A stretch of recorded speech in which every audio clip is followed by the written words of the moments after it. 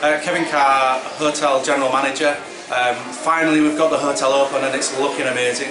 It's just been over 12 months since the groundbreaking started, and a lot of hard work and effort's been put into the building. But excited as we all are, we get to see the wonderful colours and the fully immersive Lego feel of this brand new hotel.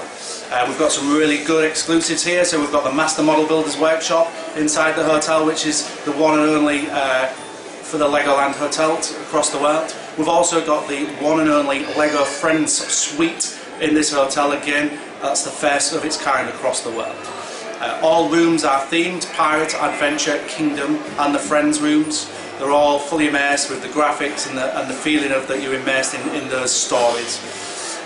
In the main hotel we've got the Skyline Lounge, the main castle area where the kids will be entertained with nightly entertainment. There's bricks to play with, there's chalkboards to write on, there's Lego pits dotted around everywhere. There's the small bricks, there's the larger bricks, so that it caters for all kids' needs.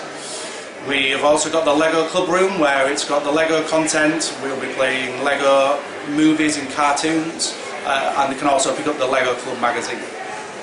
The main restaurant is called Bricks Family Restaurant, and it's bright and vibrant, and again there's Lego content everywhere in there.